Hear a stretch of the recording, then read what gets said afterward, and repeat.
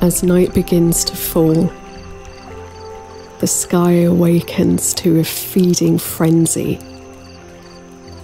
Bats, and hundreds if not thousands of them, fill the night sky.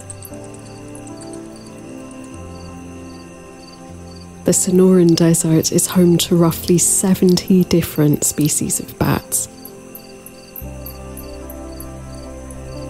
Using echolocation, they emit high-pitched calls that bounce off insects in mid-air.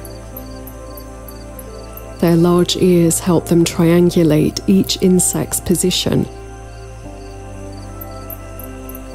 allowing them to swoop in and snatch their prey. These bats play an important role in the ecosystem, controlling night-flying insects like mosquitoes